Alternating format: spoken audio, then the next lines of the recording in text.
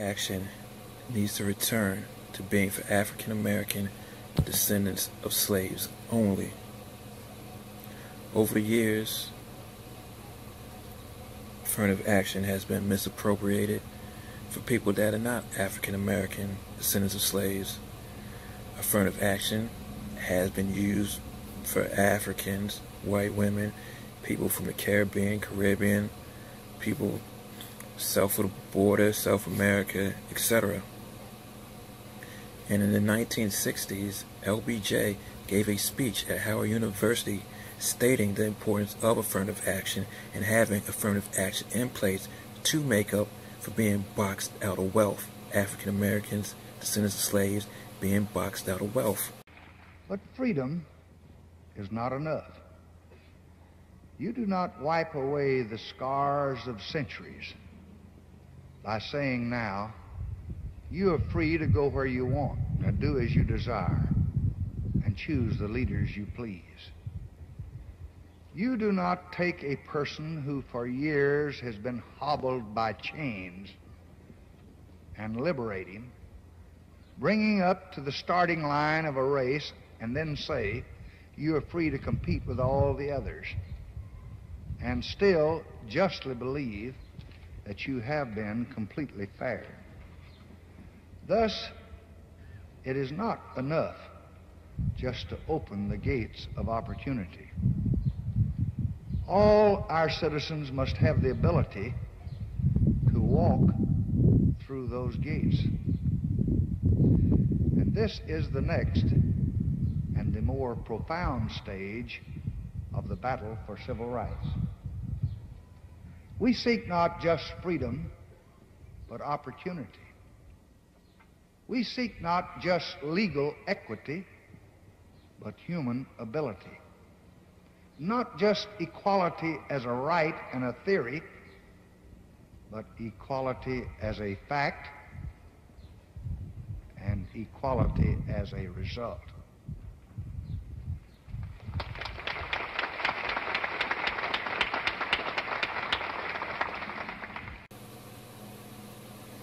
Affirmative action serves a major purpose, but yet, over time, has been used as a form of inclusion, including other people that feel they're not getting a fair shake. And that's wrong. That's something separate. If you want inclusion, you can have that as a separate piece of the general white male's pie, be it at colleges, be it at places of employment. But affirmative action is not inclusion. That's for people that descended from slavery, U.S. slavery, colonial slavery, etc. For that type of thing, African Americans. And the reason why it's important, especially nowadays, where black people have double the unemployment of everybody else, for the most part. Double white unemployment, more unemployment than people from Latinas. That's an issue. Definitely more than people from Asian descent. And something has to be done. And one piece of that pie is restoring affirmative action. Now, the reason why you need it is because you deal with a lot of cronyism still in these workplaces now, still in these days. And if people have a chance not to hire black, especially African American descendants of slaves, they're not going to hire you. They don't necessarily need the best talent. They just need good enough talent. If they're cronies, the people in their circle, and the people they know, and the people they like to be around, fit the bill, that's it. You left out as being black because you're not necessarily in those circles. And affirmative action at least forces you into those circles to a degree. So especially when it comes to opportunities for employment and for you to employ other African Americans fairly, affirmative action is important. Now, when it comes to colleges, affirmative action is misappropriated. A lot of it goes to white women, and even some of it goes to Africans. But Africans have a different lineage than the African American descendant of slave, they should not be part of affirmative action at all. Just because you're black doesn't mean you're African American descendant of slave. That's a difference.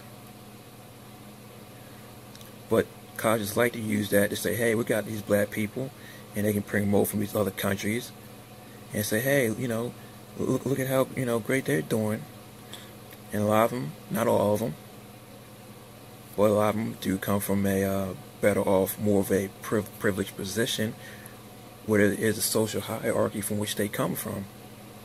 In the United States, being black is pretty much you being at the lower social economic scale.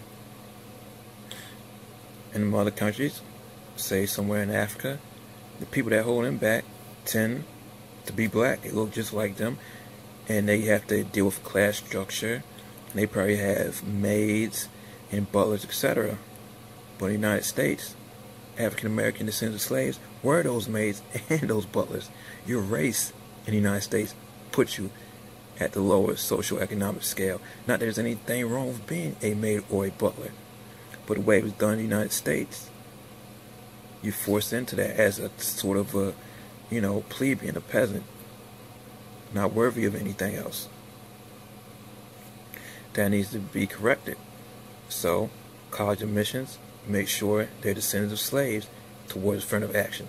Have something separate for inclusion if you want people from overseas, if you want white women, or you just want any other kind of minority that's not African American, give them a separate piece over there.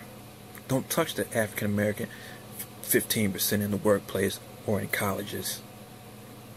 It's very important that we have these opportunities. And that's just one small piece of the puzzle for having opportunities and for getting our wealth and dignity back. Affirmative action is one piece. Equal pay is another piece. Reparations is another piece. Criminal justice reform is another piece. But affirmative action is still important, and it wasn't completed to where black people had those opportunities and can move up the ladder in these corporations, in these workplaces, so they can have a less biased opinion, a less biased, towards, certain people, and, being biased against black people, so you can have some African Americans in certain positions that they won't be racist necessarily towards black people, and can make sure black people are brought into these workplaces and these universities. That's very, very important, because the United States made being black something. The United States made it about race, and said, made it race where they say, hey, people that look like you, what does that even mean? I got a nose, mouth, ears. I can reproduce with people of different races, so we're all human. But it was the white supremacy and the racism that made race an issue, that made it a thing. We all humans. We the same. Eat the same food, breathe the same air. So, when race is put out there to hold you back, you have to correct it in a manner that treats the specific issue.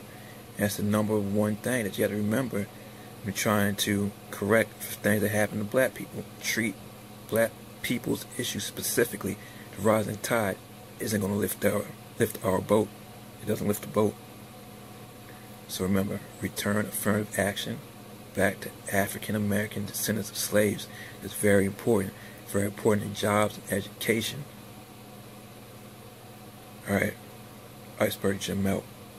Deuces.